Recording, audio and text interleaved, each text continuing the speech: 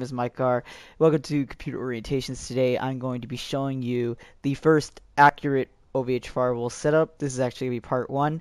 This one is going to filter TCP and every other protocol. So, except for UDP because OVH does not provide such tools. Only allows you to allow it or deny it, and that's about it.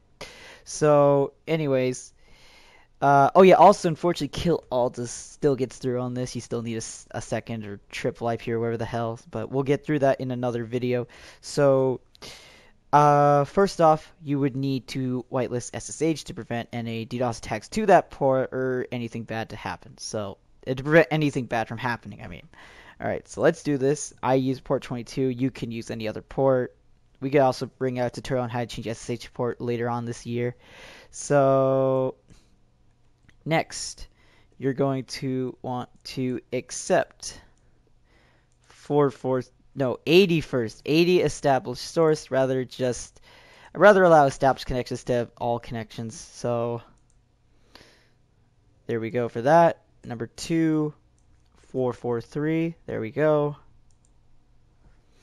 And then this is going to filter every other port to prevent DDoS attacks. This will be able to work on Xbox, Discord, and every other whatever service. So for number 3, we're going to drop TCP SYN for accept TCP established, and 5, drop TCP. Next, for rule number 6, we will be dropping UDP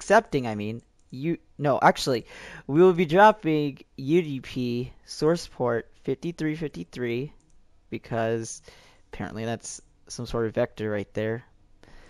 7, dropping UDP for port 53. Now, you're going to see in a few minutes why this one is essential. This drops 99% of DNS attacks right here. Alright, then 8, accept UDP.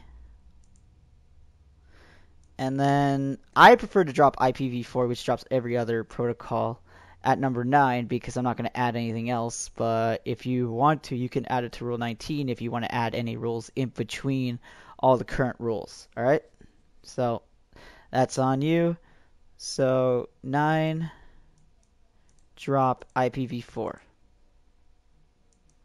Alright, refresh the firewall, check to see if all your rules are there. Yep, they're all here. Also, by the way, you don't have to add rule number 5 because IV4 would also cover it. That was my stupid mistake, but anyways. Now, this is exclusively for the game server, this part over here. Now, by default, all of the users will not be able to connect to your server through OpenVPN if you don't have the port allowed here. So you go to other. I'll be allowing 1194. I will not be installing OpenVPN for this tutorial. That you'll have to do. And then so we add 1194 to the game firewall. That's it. That's all you need to do. And then from there, we're going to show you the whole DNS thing. All right. So I'm going to go here. All right. Oh, let's not forget to actually enable this on permanent, so these rules are automatically applied. Alright. So now, we're going to clear this out. We're going to go to nano/etc/resolve.configuration, and you're going to add this DNS IP address here, and then there you go. And now, DNS should be working through VPN and everything. Now, if you did like the video, please leave a like, leave a comment. If you have any positive comments, I do not like these a-hole comments. And I will see you in the next orientation, which will probably be in a week or so. Sorry if I had any erratic words or whatever in this video, like I was getting off topic, I know. This is my first video, so please give me a break.